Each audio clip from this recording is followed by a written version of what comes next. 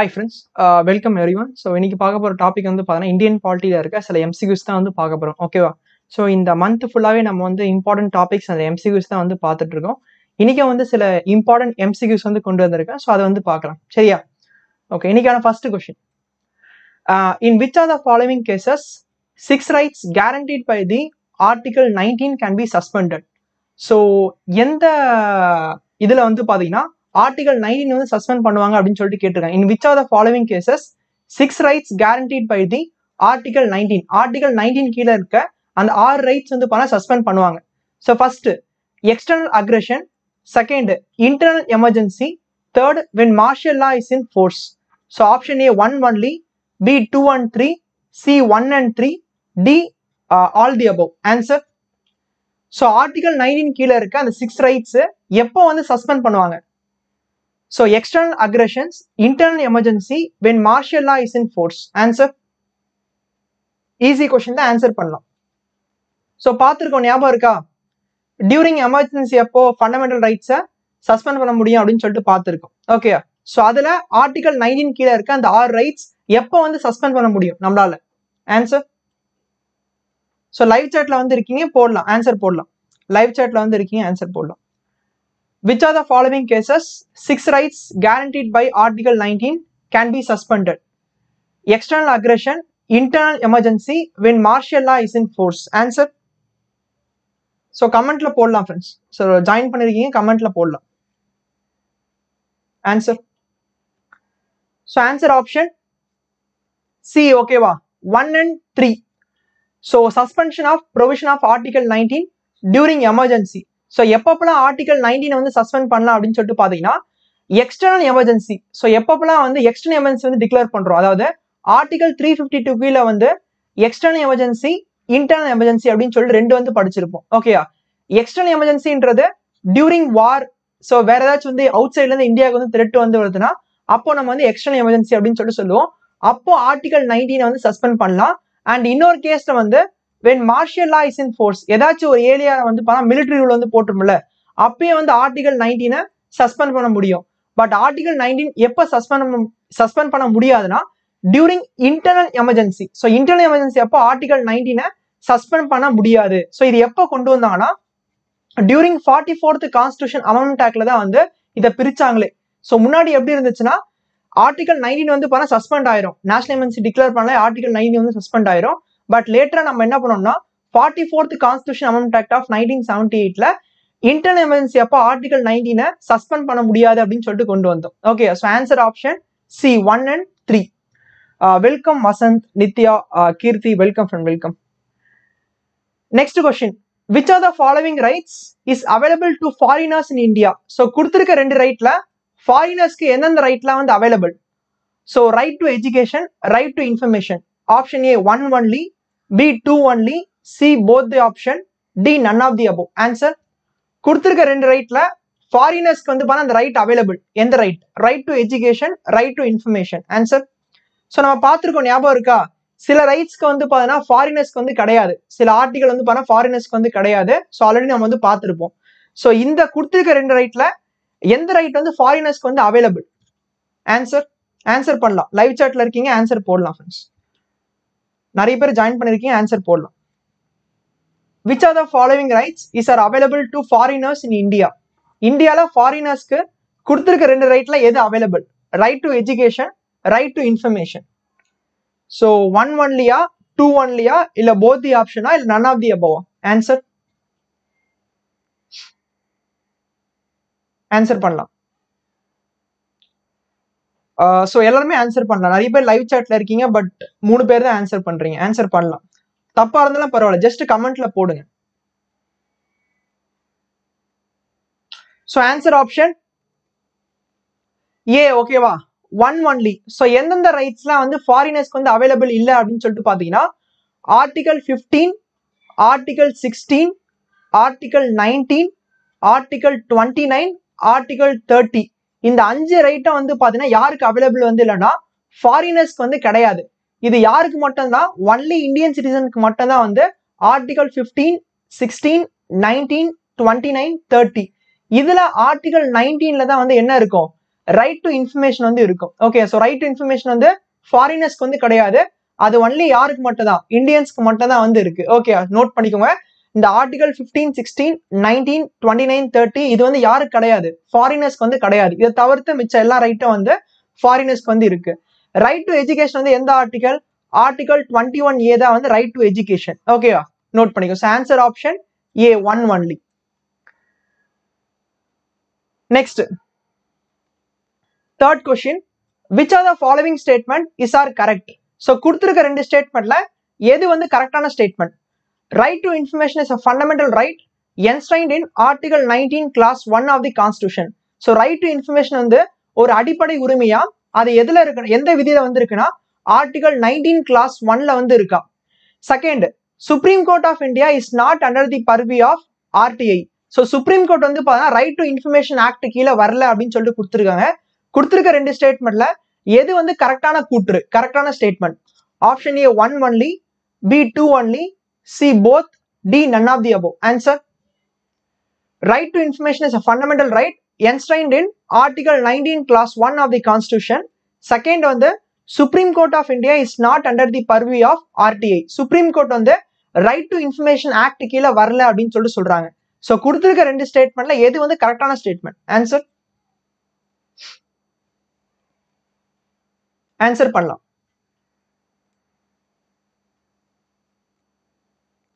Easy தான், answer பண்ணலாம்.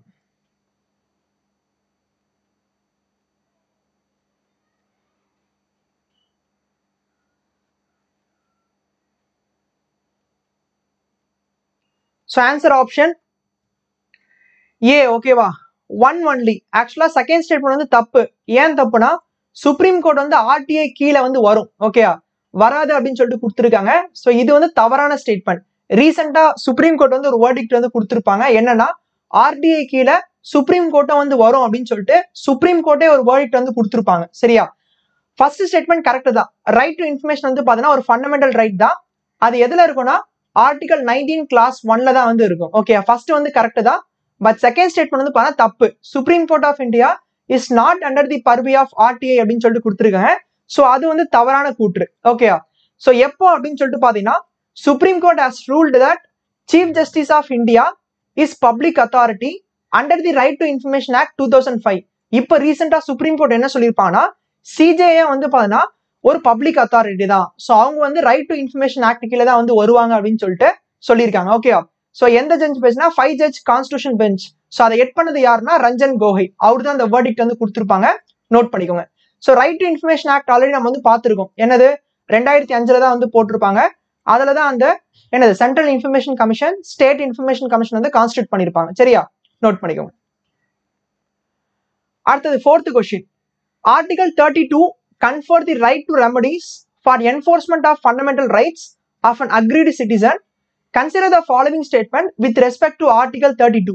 So Article 32 பொறுத்து ரெண்டு கூற்று வந்து கொடுத்துருக்காங்க, ரெண்டு ஸ்டேட்மெண்ட் கொடுத்துருக்காங்க. கொடுத்துருக்க ஸ்டேட்மெண்ட்ல எது வந்து கரெக்டான statement? First, parliament can suspend the right during the national emergency.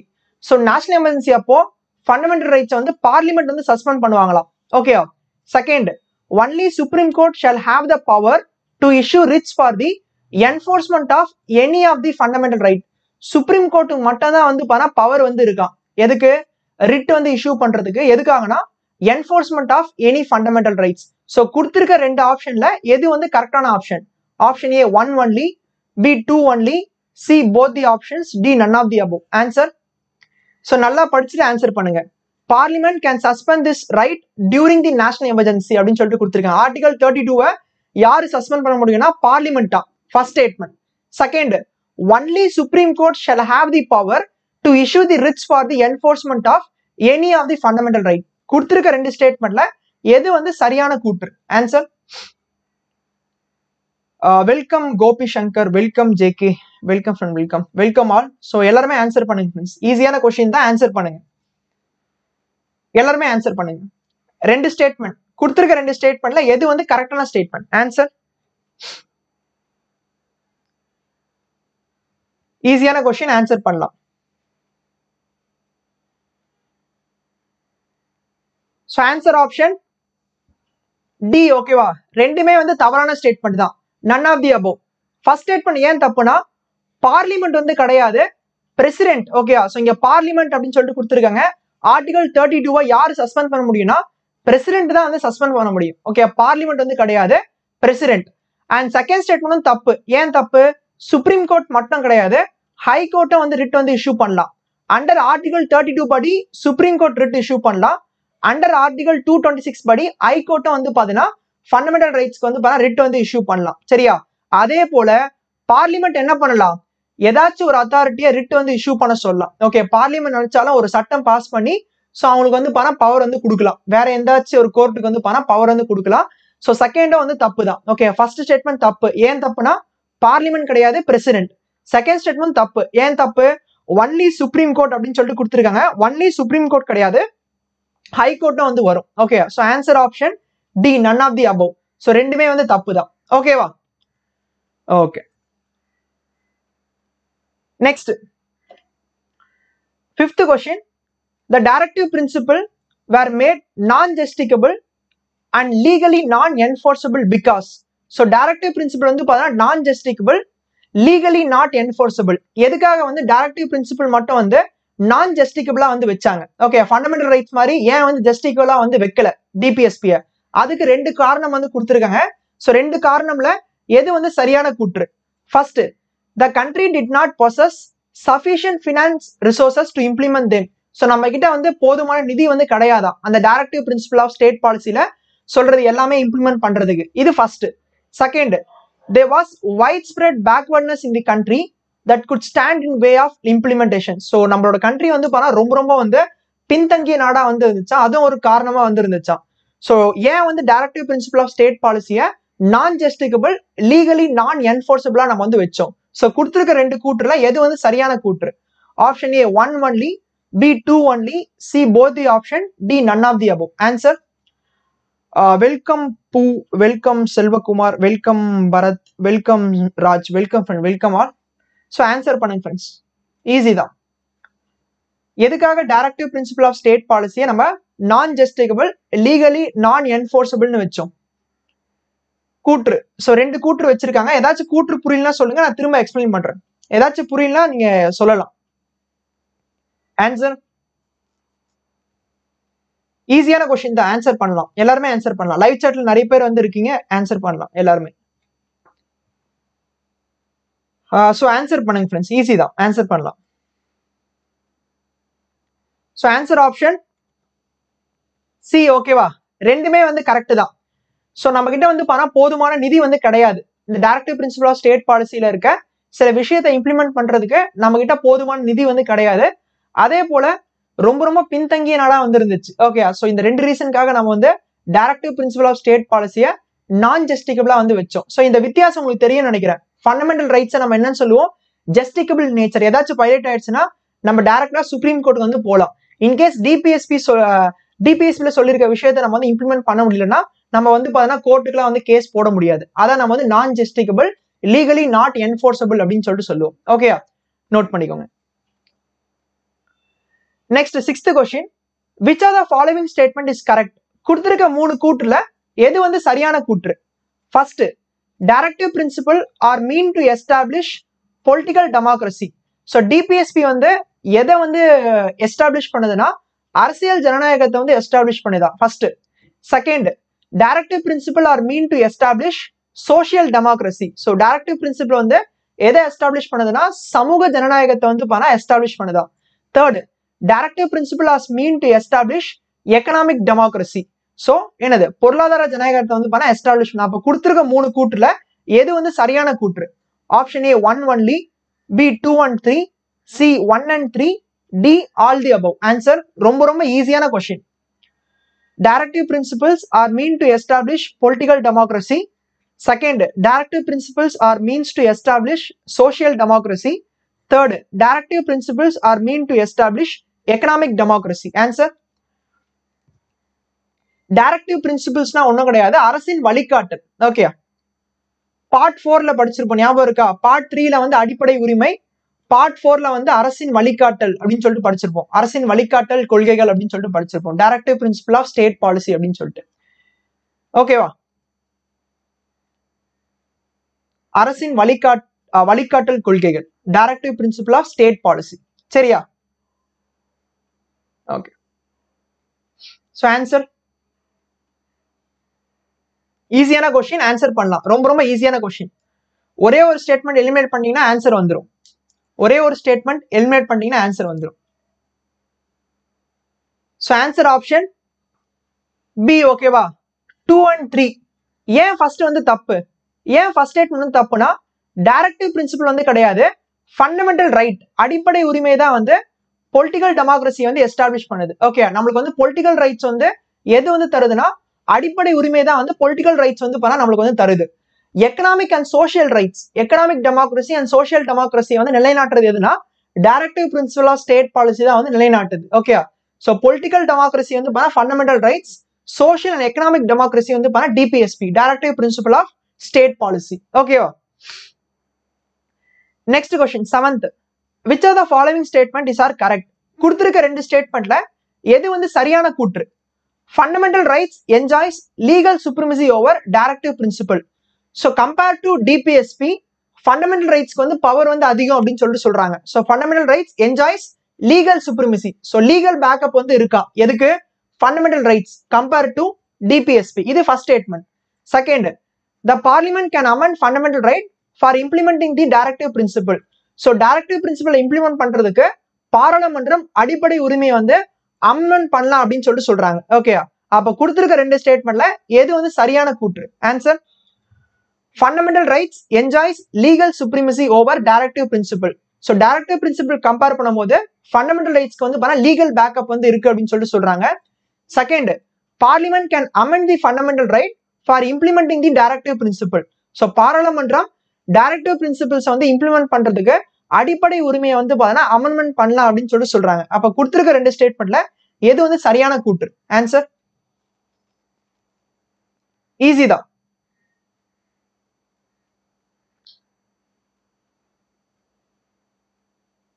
Answer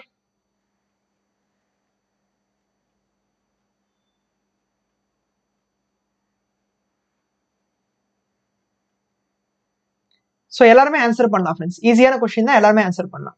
just fundamental right DPSP பொறுத்து தான் வந்து கேட்குறாங்க கொஸ்டின்ஸ், அவ்வளோதான். So answer option C. ஓகேவா? ரெண்டுமே வந்து கரெக்ட் தான்.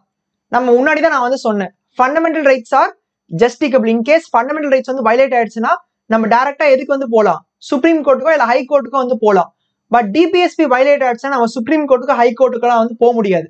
அப்ப எதுக்கு லீகல் பேக்கப் வந்து இருக்கு? ஃபண்டமெண்டல் ரைட்ஸ்க்கு வந்து பண்ணா லீகல் பேக்கப் வந்து இருக்கு. ஓகே, நெக்ஸ்ட் செகண்ட் வந்து பாத்தீங்கன்னா, parliament can amend the fundamental right for implementing the directive principal. So parliament என்ன பண்ணலாம்? டைரக்டிவ் பிரின்சிபல்ஸை இம்ப்ளிமெண்ட் பண்றதுக்கு ஃபண்டமெண்டல் ரைட்ஸ் வந்து அமெண்ட் பண்ணலாம். இது எங்க சொல்லியிருப்பாங்க? கேசவானந்த பாரதி கேஸ் ஞாபகம் இருக்கா?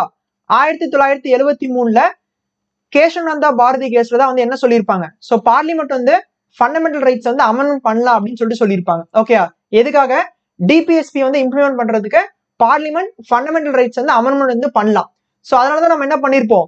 44th constitution amendment ஆக்ட்ல right to property article 31 amendment பண்ணி அதை போய் எதுல வச்சிருப்போம்? ஒரு லீகல் ரைட்டா வந்து வச்சிருப்போம். ஆர்டிகல் 300A அப்படின்னு சொல்லிட்டு வச்சிருப்போம். ஞாபகம் இருக்கா? ஸோ பார்லிமெண்ட் வந்து ஃபண்டமெண்டல் ரைட்ஸ் வந்து அமெண்ட்மெண்ட் வந்து பண்ணலாம். எதுக்காக? For implementing the DPSP. So second correct தான், ஃபர்ஸ்ட் வந்து கரெக்ட் தான். ஸோ ஃபண்டமெண்டல் ரைட்ஸ் வந்து பண்ணா லீகல் பேக்கப் இருக்கு. இன்கேஸ் ஏதாச்சும் வந்து வயலேட் ஆயிடுச்சுன்னா நம்ம டைரக்டா கோர்ட்டுக்கு வந்து போகலாம்.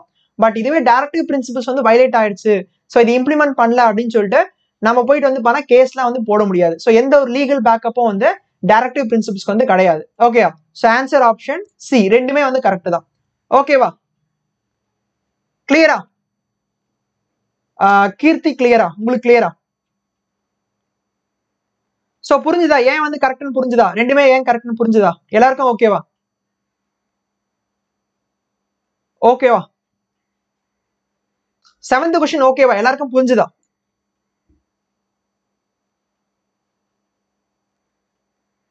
சரி, ஓகே, நெக்ஸ்ட் क्वेश्चन போயிடலாம். சரியா?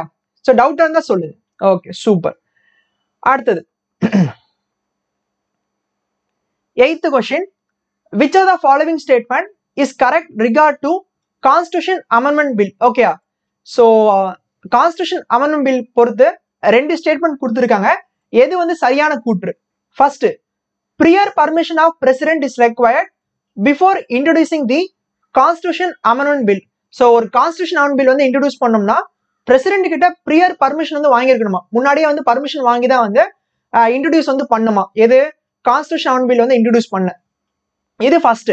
Second, president must give assent to the bill if duly passed by both the houses.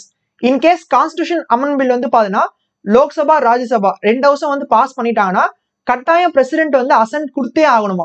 இது செகண்ட் ஸ்டேட்மெண்ட். அப்ப கொடுத்திருக்க ரெண்டு ஸ்டேட்மெண்ட்ல எது வந்து சரியான கூற்று? Option A 1 only, B 2 only, C both the options, D none of the above. Answer: which of the following statement is correct regarding constitution amendment bill? Okay, so constitution amendment bill வந்து introduce பண்ணோம்னா prior permission வந்து வாங்கியிருக்கணுமா, யாருக்கிட்ட? President கிட்ட. Second, president must give assent to the bill if duly passed by both the houses. So ரெண்டு ஹவுஸும் வந்து pass பண்ணியிருந்தாங்கன்னா president கட்டாயம் ascent வந்து கொடுத்தே ஆகணுமா. ஆன்சர். ஸோ ஸ்டேட்மெண்ட் ஏதாச்சும் உங்களுக்கு புரியலனா ஸோ சொல்லுங்க, நான் எக்ஸ்பிளைன் பண்றேன். Okay, answer. ஸோ ஆன்சர் வந்து ஆப்ஷன் பி. ஓகேவா, 2 only. ஃபர்ஸ்ட் ஸ்டேட்மெண்ட் வந்து தப்பு. ஏன் தப்புனா, ஸோ பிரசிடென்ட் கிட்ட ப்ரியர் பர்மிஷன் வாங்கணும்னு சொல்லிட்டு அவசியம் கிடையாது. ஸோ ப்ரியர் பர்மிஷன் எந்த பில்லுக்கு வந்து வாங்கணும்னா நிதி மசோதா மணி பில்லுக்கு தான் வந்து பார்த்தா ப்ரியர் பர்மிஷன் வந்து வாங்கணும். கான்ஸ்டியூஷன் அமெண்ட்மென்ட் பில்லுக்கோ இல்ல ஆர்டினரி பில்லுக்கோ வந்து பார்த்தா ப்ரியர் பர்மிஷன் வாங்கணும்னு சொல்லிட்டு அவசியம் கிடையாது. ஓகே, நல்லா நோட் பண்ணிக்கோங்க. பிரசிடென்ட் கிட்ட பர்மிஷன் வாங்கணும்னு சொல்லிட்டு அவசியம் கிடையாது. நம்ம டைரக்டாவே இன்ட்ரோடியூஸ் பண்ணிடலாம். ஒன்லி எந்த பில்லுக்கு மட்டும் தான் பர்மிஷன் வந்து வாங்கணும்னா ஒன்லி மணி பில்லுக்கு மட்டும் தான் வந்து பார்த்தா பர்மிஷன் வந்து வாங்கணும். Okay, and second statement correct தான். ஓகே, இது எப்போ இந்த கான்செப்டை எப்போ வந்து introduce பண்ணிருப்பாங்கன்னா during 24th constitution amendment act கேள்விப்பட்டிருப்பீங்க. 24வது கான்ஸ்டியூஷன் அமெண்ட்மெண்ட் ஆக்ட்ல தான் வந்து இன்கேஸ் கான்ஸ்டியூஷன் அமெண்ட்மெண்ட் பில் வந்து பாஸ் பண்ணி பிரசிடென்ட்க்கு அனுப்புனாங்கன்னா கட்டாயம் பிரசிடென்ட் அசென்ட் கொடுத்தே ஆகணும் அப்படின்னு சொல்லிட்டு சொல்லியிருப்பாங்க. ஓகே, ஸோ நீங்க சொல்ற மாதிரி எதுக்கு வந்து பண்ண அசென்ட் கொடுக்கலாம் இல்ல ரிட்டர்ன் வந்து அனுப்பலாம் இல்ல வித்ஹோல்டு வந்து பண்ணலாம்னா ஆர்டினரி பில். ஸோ ஆர்டினரி பில்லுக்கு தான் வந்து பிரசிடென்ட் என்ன பண்ணலாம், எய்தர் ஆணை வந்து கொடுக்கலாம் இல்ல ரிஜெக்ட் பண்ணலாம் இல்ல வந்து பாத்தீங்கன்னா ஸோ ஒரு வாட்டி ரீகன்சிடர் பண்ண சொல்லலாம். ஓகே, இது வந்து ஆர்டினரி பில்லுக்கு. ஓகே, பட் கான்ஸ்டியூஷன் அமெண்ட்மென்ட் பில்லுக்கு வந்து அசென்ட் கொடுத்தே ஆகணும். ரிஜெக்டும் பண்ண முடியாது, ரிட்டர்னும் வந்து அனுப்ப முடியாது. ஓகே, ஸோ அசென்ட் வந்து கொடுத்தே ஆகணும். ஓகேவா, so answer option B 2 only. So கிளியரா இந்த கொஸ்டின் கிளியரா? புரியலனா சொல்லுங்க, திரும்ப எக்ஸ்பிளைன் பண்றேன். ஸோ கிளியர்னா அடுத்த கொஸ்டின் போலாம். இன்கேஸ் புரியலனா திரும்ப நான் எக்ஸ்பிளைன் பண்றேன். ஓகேவா, இந்த கொஸ்டின் கிளியரா? எல்லாருக்குமே ஓகேவா? எல்லாருக்குமே ஓகேவா? Welcome Vishnu, welcome friend, welcome. Super friend, super. So bills போய் படிங்க. ஓகே, 3 டைப்ஸ் ஆஃப் பில் வந்து இருக்கு. என்னென்னதுன்னா ஆர்டினரி பில், மணி பில், கான்ஸ்டியூஷன் அமெண்ட்மென்ட் பில் அப்படின்னு சொல்லிட்டு 3 டைப்ஸ் ஆஃப் பில் வந்து இருக்கு. ஸோ என்ன பண்றீங்கன்னா ஒரு பில்லை வந்து யார் இன்ட்ரோடியூஸ் பண்றா, எங்க இன்ட்ரோடியூஸ் பண்றாங்க, அண்ட் நெக்ஸ்ட் வந்து பண்ணா அந்த பில் வந்து எதுல வந்து பாஸ் ஆகுது, பிரசிடென்ட் வந்து இந்த பில்லுக்கு வந்து என்ன பண்ணுவாரு. ஸோ அதை போய் பாருங்க. சரியா, இந்த 4 டைப்ஸ், இந்த 3 டைப்ஸ் ஆஃப் பில்க்கும் போய் பாருங்க. ஆர்டினரி பில், மணி பில், கான்ஸ்டியூஷன் அமெண்ட்மென்ட் பில். ஓகேவா? Okay, next 9th question. The emoluments, allowances, privileges and so on the governor can be altered by. So கவர்னரோட emolumentsனா salary. ஓகேவா, allowances and privileges. ஸோ அதுல ஏதாச்சும் changes வந்து கொண்டு வரணும்னா எப்படி வந்து கொண்டு வரணும்? Option A, constitution amendment bill passed by simple majority of parliament. So parliament வந்து பாத்தீங்கன்னா ஒரு கான்ஸ்டியூஷன் அமெண்ட்மென்ட் பில் வந்து கொண்டு வந்து சிம்பிள் மெஜாரிட்டிலே வந்து பாஸ் பண்ணலாமா. Second, a constitution amendment bill passed by special majority of parliament. So parliament வந்து constitution amendment bill கொண்டு வந்து special majority வந்து pass பண்ணிருக்கணுமா. Okay, third, a constitution amendment bill passed by special majority of parliament and ratified by half of the state legislature. So parliament வந்து special majority வந்து pass பண்ணிருக்கணுமா, plus half of the state ஓட consent வந்து கேட்டுக்கணுமா. இது third. Fourth, by a normal legislative process that does not require constitution amendment. So constitution வந்து amendment பண்ணணும் அப்படின்னு சொல்லிட்டு அவசியம் கிடையாதா, ஜஸ்ட் நார்மல் லெஜிஸ்லேட்டிவ் ப்ராசஸ்லேயே வந்து கவர்னரோட சேலரி வந்து நம்ம வந்து சேஞ்ச் பண்ணலாமா. ஸோ கொடுத்துருக்க 4 இதுல எப்படி வந்து கவர்னரோட எமல்மெண்ட்ஸ், அலவன்சஸ் அண்ட் ப்ரிவிலேஜஸ் வந்து ஆல்டர் பண்ண முடியும்? ஆன்சர் கோபி சங்கர் வந்து கேட்டிருக்கீங்க. Please tell about president kept on the packet. So அது வந்து இது கோபி வீட்டோ அப்படின்னு சொல்லிட்டு சொல்லுவோம். பிரசிடென்ட்டுக்கு வந்து பண்ணா சில வீட்டோ பவர் வந்து இருக்கு. அதுல நீங்க கேட்டது வந்து பண்ணா பாக்கெட் வீட்டோ.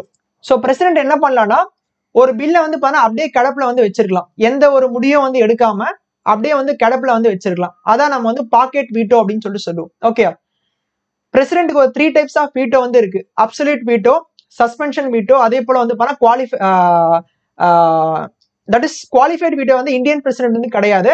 பாக்கெட் வீட்டோ அப்படின்னு சொல்லி சொல்லுவோம். So Indian பிரசிடென்ட்டுக்கு 3 types of veto வந்து இருக்கு. ஓகே, ஸோ அதை நம்ம தனியா பார்க்கலாம். வீட்டோ பவர் பத்தி தனியா பார்க்கலாம். ஓகே, ஸோ பிரசிடென்ட்டோட வீட்டோ பவர் பத்தி நம்ம தனியா பார்க்கலாம். ஒரு கிளாஸ் நான் வந்து நடத்துறேன். சரியா? ஓகே, ஸோ இதுக்கு ஆன்சர் பண்ணுங்க.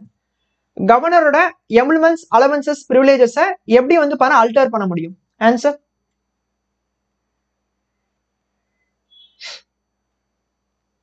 ஸோ கட்டாயம் உங்களுக்கு நான் நடத்துறேன். ஓகேவா? Okay, so answer option A. ஓகேவா? கான்ஸ்டியூஷன் வந்து கட்டாயம் என்ன பண்ணோம்? அமெண்ட்மெண்ட் வந்து பண்ணோம் த்ரூ சிம்பிள் மெஜாரிட்டி. ஆக்சுவலா நம்மளோட கான்ஸ்டியூஷன் வந்து பார்த்தா 3 டைப்ஸா வந்து அமெண்ட்மெண்ட் வந்து பண்ணலாம். எப்படி?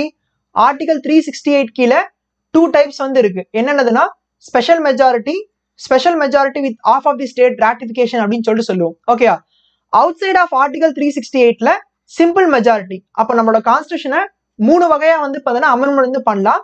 அதுல 2 வகை வந்து special majority with of of the state ratification. இது எது கீழே வருதுன்னா ஆர்டிகல் 368 கீழே வந்து வருது.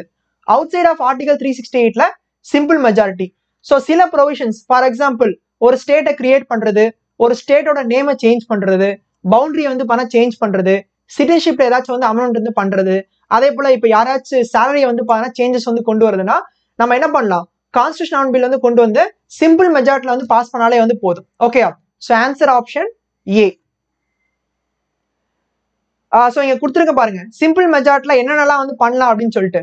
Admission of R establish the new states, formation of new states and adulteration of area, boundary and name of existing state, abolition R creation of legislative council in states, second ஷெட்யூல்ல ஏதாச்சும் வந்து changes வந்து கொண்டு வரணும்னா, அதே போல கோரம் இன் parliament, salaries and allowances of members of parliament, rules of procedure in parliament, privileges of parliament, use of English language in parliament. Next, number of judges in Supreme Court, conferment of more jurisdiction on Supreme Court, citizenship acquisition and termination, delimitation of constituencies, union territories, 5th and 6th schedule. இதுல ஏதாச்சும் parliament changes வந்து கொண்டு வரணும்னா நம்ம என்ன பண்ணலாம்? Simple மெஜாரிட்டில pass பண்ணாலே போதும். ஓகே, நோட் பண்ணிக்கோங்க. நம்மளோட லட்சுமிநாத் புக்லயே வந்து இருக்கு, தனியாவே கொடுத்துருக்காங்க. ஸ்பெஷல் மெஜாரிட்டி கீழே எதெல்லாம் அமெண்ட்மெண்ட் பண்ணோம், அதே போல சிம்பிள் மெஜாரிட்டி கீழே எதெல்லாம் வந்து அமெண்ட்மெண்ட் பண்ண முடியும். Next special majority with of of the state ratification, அது கீழே எதெல்லாம் வந்து அமெண்ட்மெண்ட் பண்ண முடியும் அப்படின்னு சொல்லிட்டு கொடுத்துருக்காங்க. ஸோ அதையும் போய் பாருங்க. சரியா? Next 10th question, which are the following is a federal feature of constitution? So நம்ம கான்ஸ்டியூஷன்ல இருக்க ஃபெடரல் ஃபீச்சர்ஸ் வந்து எது எது கொடுத்துருக்க? 3ல எது எதெல்லாம் வந்து federal feature?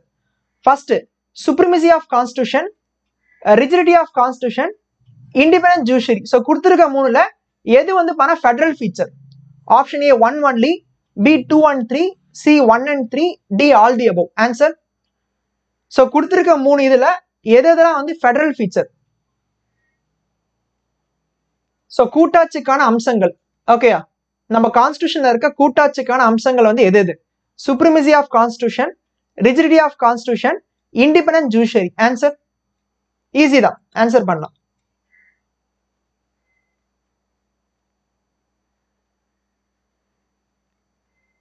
So answer option D. ஓகேவா? All the above. ஸோ 3மே வந்து ஃபெடரல் ஃபீச்சர் தான். ஓகே, ஸோ இந்தியாவில் வந்து கான்ஸ்டியூஷன் தான் வந்து சுப்ரமசி. ஸோ ஆல்ரெடி நம்ம வந்து பார்த்துருக்கோம். அண்ட் சில ஃபீச்சர்ஸ் வந்து அமெண்ட்மெண்ட் பண்றதுக்கு நம்மளோட கான்ஸ்டியூஷன் வந்து கொஞ்சம் ரிஜிடா வந்து இருக்கும். ஓகே, அதே போல இண்டிபெண்டன்ட் ஜுடிஷியரி. ஸோ ஜுடிஷியரிக்கு நம்ம வந்து என்ன கொடுத்துருக்கோம்? இண்டிபெண்டன்ஸ் வந்து கொடுத்துருக்கோம். ஸோ இந்த 3மே வந்து பாத்தீங்கன்னா ஃபெடரல் ஃபீச்சர்ஸ் தான். ஸோ இதை தவிர்த்து நிறைய ஃபெடரல் ஃபீச்சர்ஸும் நம்மளோட கான்ஸ்டியூஷன்ல இருக்கு. அதே போல யூனிட்டரி ஃபீச்சர்ஸும் வந்து பார்த்தா நம்மளோட கான்ஸ்டியூஷன்ல வந்து இருக்கு. ஸோ அதை போய் நீங்க போய் பாருங்க. சரியா? ஸோ என்னென்ன வேற என்னென்ன ஃபெடரல் ஃபீச்சர் வந்து இருக்கு, ஸோ வேற என்னென்ன யூனிட்டரி ஃபீச்சர்ஸ் வந்து என்னென்ன இருக்கு அப்படின்னு சொல்லிட்டு போய் பாருங்க. ஓகேவா? ஸோ இதுக்கு answer option D. Okay friends, so இன்னைக்கு நம்ம வந்து ஒரு 10 கொஸ்டின் நம்ம வந்து பார்த்துருக்கோம். ஸோ பார்த்த கொஸ்டின்ஸ் எல்லாமே வந்து ஃபண்டமெண்டல் ரைட்ஸ், டிபிஎஸ்பி, ஸோ இந்த மாதிரி கொஸ்டின்ஸ் வந்து அதிகமாக வந்து பார்த்துருக்கோம். அண்ட் அதே போல ஃபெடரல் ஃபீச்சர்ஸ்ல சில இம்பார்ட்டன்ட் கொஸ்டின்ஸை நம்ம வந்து பார்த்துருக்கோம். ஓகே, ஸோ இதே போல நாளைக்கும் நம்ம ஒரு கிளாஸ்ல இதே போல நியூ கொஸ்டின்ஸ் நம்ம வந்து பார்க்கலாம். சரியா? ஸோ இன்னைக்கு கிளாஸ்ல ஏதாச்சும் டவுட் இருக்கா? இன்னைக்கு செஷன் ஏதாச்சும் டவுட் இருக்கா? கிளியரா ஃப்ரெண்ட்ஸ்? இன்னைக்கு செஷன் கிளியரா? ஏதாச்சும் டவுட் ஏதாச்சும் இருக்கா? ஓகே, ஏதாச்சும் டவுட் இருந்துச்சுன்னா டிஸ்கிரிப்ஷன்ல ப்ரொஃபைல் லிங்க் வந்து இருக்கு. ஸோ அதுலேயே நீங்க டேரக்ட் ஃபோர்க்கான பேட்ச் கோர்ஸ் வந்து இப்போ வந்து ஸ்டார்ட் பண்ணிருக்காங்க. பிளஸ் TNSURB ஓகே சப் இன்ஸ்பெக்டருக்கான ஒரு பேட்ச் கோர்ஸை வந்து பாத்தீங்கன்னா இப்போ வந்து ஸ்டார்ட் பண்ணிருக்காங்க. ஸோ கட்டாயம் உங்களுக்கு வந்து பார்த்தா ரொம்ப யூஸ்ஃபுல்லா இருக்கும் இந்த கிளாஸஸ்லாம். அண்ட் சப்ஸ்கிரிப்ஷன் ஆல்ரெடி உங்களுக்கு வந்து சொல்லியிருக்கேன். 1 மந்த்ல இருந்து 2 இயர்ஸ் வரைக்கும் வந்து பார்த்தா சப்ஸ்கிரிப்ஷன் வந்து இருக்கு. 3 மந்த்ஸ்க்கு மேல போனீங்கன்னா உங்களுக்கு வந்து நோ காஸ்ட் EMI வந்து ப்ரொவைட் பண்றாங்க. ஸோ ரெஃபரல் கோட் வந்து யூஸ் பண்ணீங்கன்னா உங்களுக்கு வந்து 10% வந்து டிஸ்கவுண்ட் வந்து கிடைக்குது. கீழே வந்து போயிட்டு இருக்கு பாருங்க அஜய்குமார் லைவ். ஸோ அதை வந்து யூஸ் பண்ணீங்கன்னா 10% வந்து டிஸ்கவுண்ட் வந்து கிடைக்கும். ஃபார் எக்ஸாம்பிள் நீங்க 12 மந்த்ஸ் பேக் வந்து எடுக்கிறீங்கன்னா 7000 வந்து வரும். அதுல அஜய்குமார் லைவ் அந்த ரெஃபரல் கோட் யூஸ் பண்ணும்போது உங்களுக்கு 700 rupees வந்து பார்த்தா டிஸ்கவுண்ட் வந்து வருது. ஸோ 6300. அந்த 6300 நீங்க என்ன பண்ணலாம், நோ காஸ்ட் EMI வந்து கன்வெர்ட் பண்ணிக்கலாம். ஸோ மந்த்லி நீங்க வந்து 525 rupees வந்து பே பண்ற மாதிரி ஸோ ஆப்ஷன் வந்து கொடுத்துருக்காங்க. ஸோ நீங்க அதையும் வந்து பார்த்தா யூட்டிலைஸ் வந்து பண்ணிக்கலாம். ஓகே, ஸோ ஏதாச்சும் டவுட் இருந்துச்சுன்னா வந்து சொல்லுங்க, கட்டாயம் நான் உங்களுக்கு வந்து கிளாரிஃபை பண்றேன். சரியா? ஓகே ஃப்ரெண்ட்ஸ், இதே போல நாளைக்கு ஒரு செஷன்ல வந்து பார்க்கலாம். Thank you friends, thank you all.